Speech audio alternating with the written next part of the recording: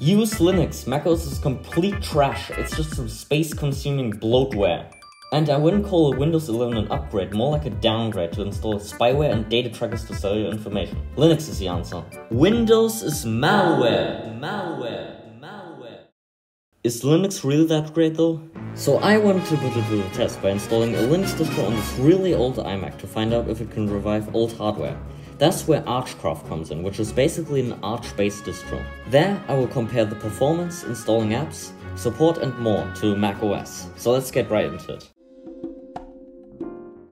So let's start with the boot time in macOS. I didn't really expect anything from this one, but it took around 1 minute to boot. I know, not great. And what about Archcraft? Well, this one was pretty shocking because it only took 30 seconds to boot. Yeah, that's right, 30 seconds. It literally halved my boot time. Next, let's compare the CPU and RAM usage while idle. macOS took around 8% of the CPU. And for some reason it took around 3 GB of RAM. Yeah, I know, not great. Archcraft's CPU and RAM usage were pretty shocking. Archcraft only took around 800 megabytes of RAM, and the CPU usage was also pretty low. Of course, not everything was perfect. For some reason I experienced a lot of screen tearing issues even though I installed the right drivers. I didn't seem to find any solutions to that, sadly. But yeah, that's that. Now let's compare how easy it is to install programs on macOS and Linux. So let's start with macOS.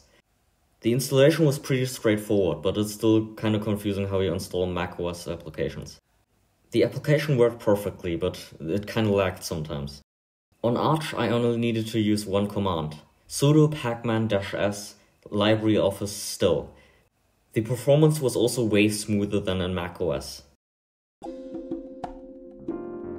So let's talk about gaming. The tool I used is called ClassicCube. It's basically an older version of Minecraft that's supposed to run on any hardware. On macOS with VSync on 60 FPS it was pretty smooth, but when I turned VSync off, for some reason it said I had 300 FPS, even though I didn't. It literally lagged that much, I don't really know what happened. On Archcraft it was also pretty smooth. I had VSync on 120 FPS. But when I turned off VSync entirely, I actually had the 300 FPS and it did not lag. That's pretty weird, honestly. So, let's talk about customization in macOS. In macOS, you can only change the accent color, light, dark and automatic theme, the dock appearance, and that's basically it.